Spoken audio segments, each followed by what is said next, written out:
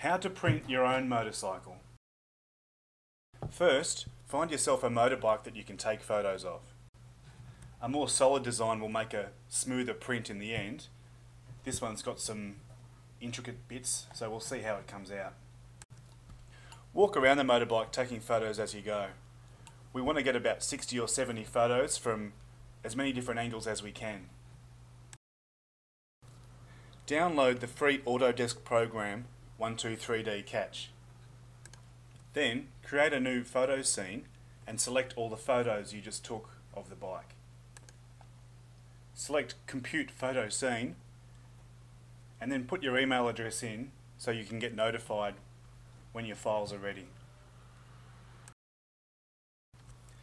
You'll get a notification when your file is ready and a link to download it to your computer. Once loaded, you'll find a fully rendered environment with your bike in the middle. You can use the mouse to drag around to inspect the quality of your file. Click on the Animation Path tab to create a flight path following all the photos you took earlier. The default interval between the photos is 2 seconds. It's good to reduce it to something smaller if you want a smoother fly around.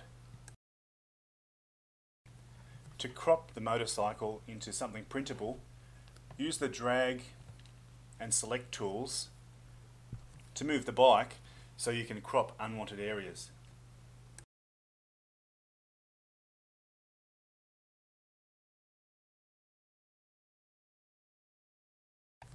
Make sure you pan around the cropped bike to check for any little areas you might have missed.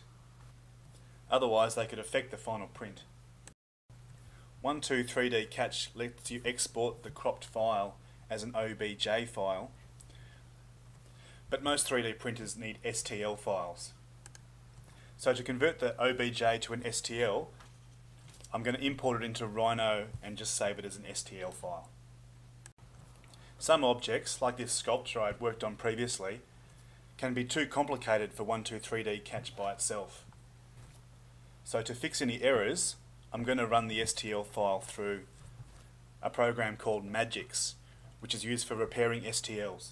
The Magix program shows up lots of errors in the file, some holes and some areas that are suspended and not connected to the main body of the file. It can fix many errors automatically, but I can't work out how to join the separated parts of the file. Luckily there's a feature called Shrink Wrap, which adds a small thickness over the entirety of the model. I've lost a little bit of detail, but at least it's all one part now, so I'm ready to print. The 3D printer I'm going to use to print the motorbike is called an UP 3D printer, and it prints models in ABS plastic. Once I import the motorbike STL file into the printer interface, I'm able to scale the model and change its position to let me print it as large as possible within the print area.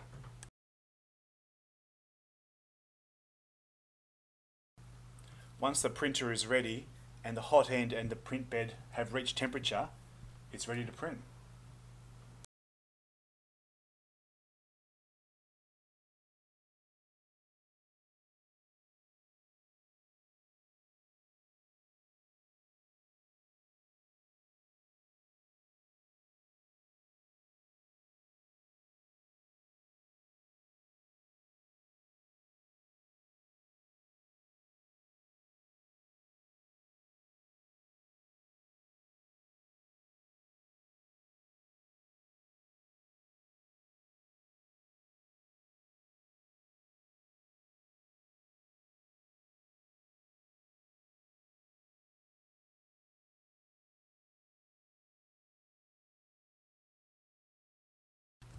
The UP 3D printer generates its own support material to support overhanging areas for printing.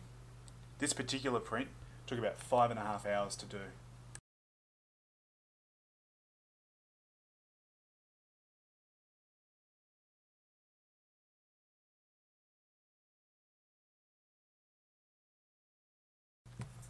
All that's left to do now is to trim the support material from around the model, taking care where delicate overhangs like the handlebars are.